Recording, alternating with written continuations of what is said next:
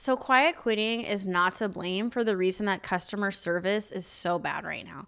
It's the fact that we've mismanaged employees. We don't value frontline employees. We don't pay them. We don't compensate them well enough, and they quit.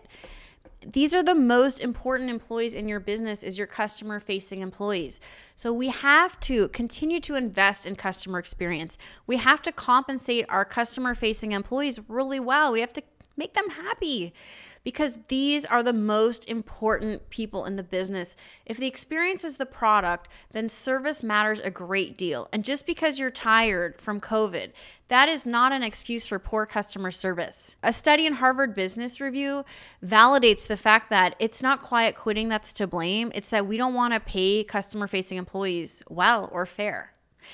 So we can't shrink right now, even though we're tired from COVID. COVID's in the past. We got to look forward. We've got to understand experience is the product. And if it is the product, what are you doing to create an experience?